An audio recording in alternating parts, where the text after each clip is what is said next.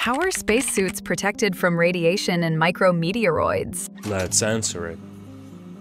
Modern spacesuits are like an onion, dozens of layers stacked together. The outer layers are made of strong fabrics like Nomex, Kevlar, and Teflon, which protects against micrometeorites and some radiation.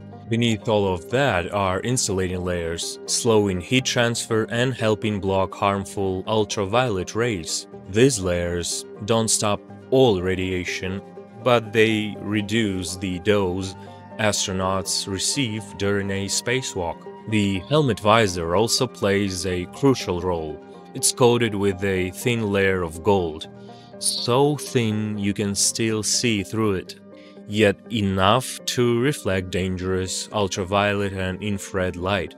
Think of that as the ultimate pair of sunglasses, preventing eye damage and skin burns. While this shields against short-term radiation, long-term exposure still requires the protection of the spacecraft itself. Done. I'll see you in the next one.